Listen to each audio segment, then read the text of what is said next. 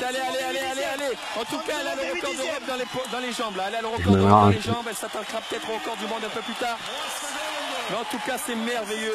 Voir une course comme ça. Manaudou. Elle date un peu cette course, coach.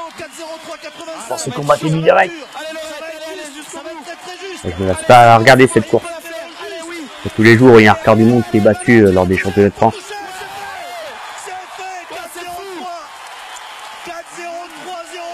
C'est monstrueux. C'est un record du monde, c'est un record du monde mythique. Janet Evans s'est effacée, on était gamins devant sa télé quand on voyait ça. Janet Evans. C'est qui celle-là, coach? Janet Evans. Retour sur sa carrière. Générique.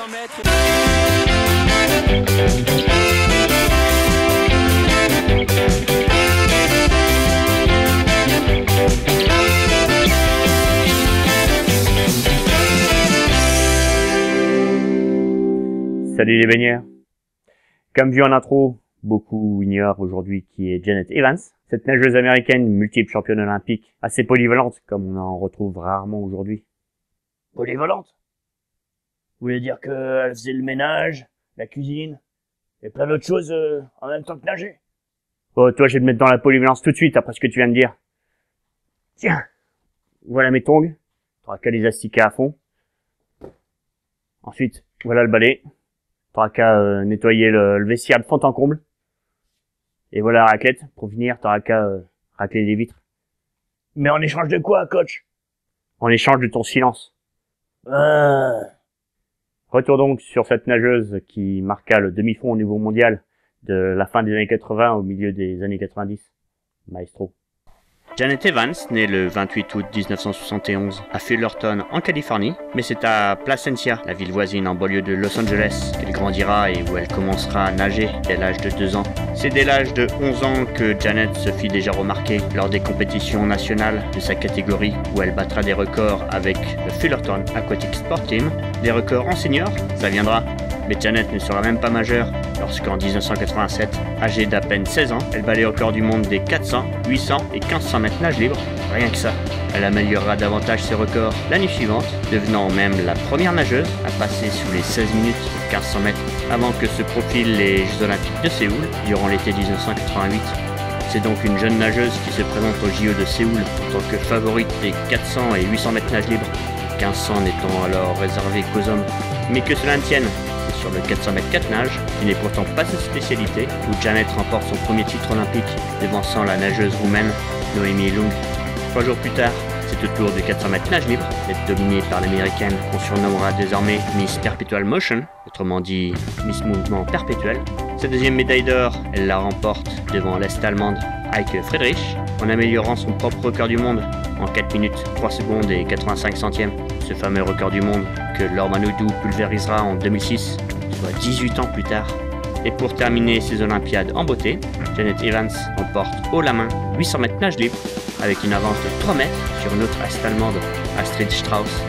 On peut dire que les 3 titres de Janet sauvent l'honneur de la natation américaine, vu à quel point les épreuves féminines sont dominées par le bloc de l'Est, avec notamment les Est-allemandes et en particulier Christine Otto et ses 4 titres en individuel. C'est un contrat bien rempli pour Janet, ne comptant pas sur les relais pour étoffer son palmarès de ses spécialités. Un vrai diesel cette Janet.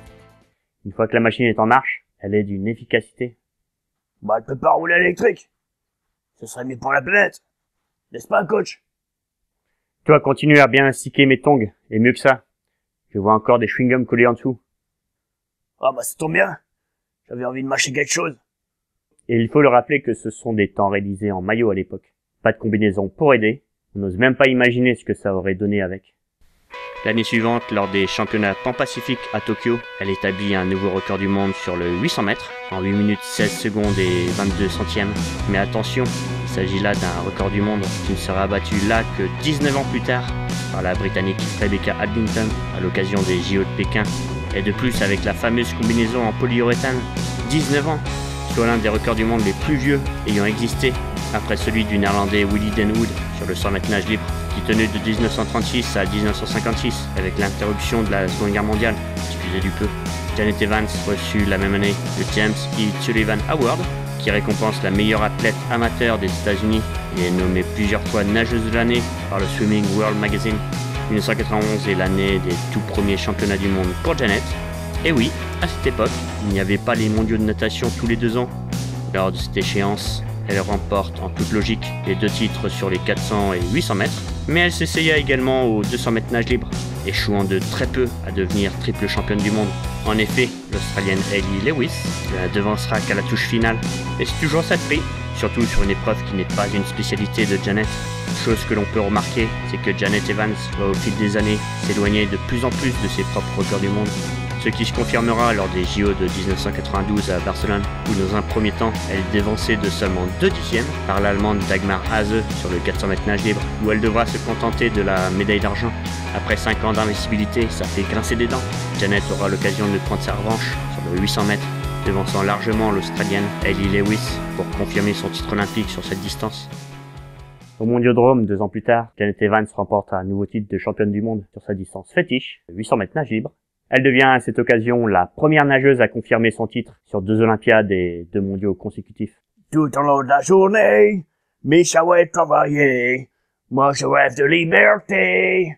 Tu auras ta liberté quand tu auras bien nettoyé les toilettes et brossé les urinoirs que tu fais mine de mal viser à chaque fois que tu y passes. C'est alors qu'arrivent les JO d'Atlanta, le centenaire des Jeux modernes qui se déroulent dans son propre pays. Janet est d'ailleurs la dernière relayeuse pour apporter la flamme olympique à la légende de la boxe Mohamed Ali, alors atteint de Parkinson, qui lui allume la vasque. Côté piscine, la baisse de régime entamée depuis quelques années par Janet Evans ne cesse de fléchir, et cela se fait ressentir radicalement dans les résultats. Au 400 mètres nage libre, elle échoue aux portes de la finale, en terminant 9e lors des qualifications. Et sur sa distance de prédilection, qui est le 800 mètres, elle est présente lors de la finale, mais termine à la 6e place. Des années-lumière de la pile atomique qu'on avait alors connue en 1988 à Séoul.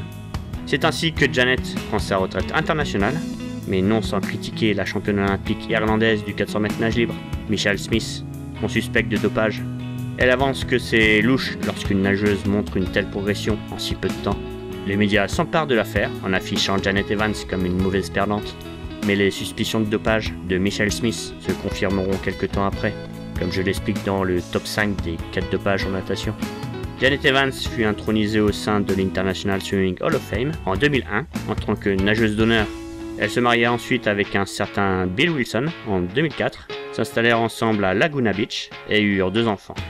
En 2010, Janet réenfila le maillot de bain, mais pour nager en compétition chez les maîtres, c'est-à-dire les catégories au-dessus de 25 ans, comme je le précise dans cet épisode.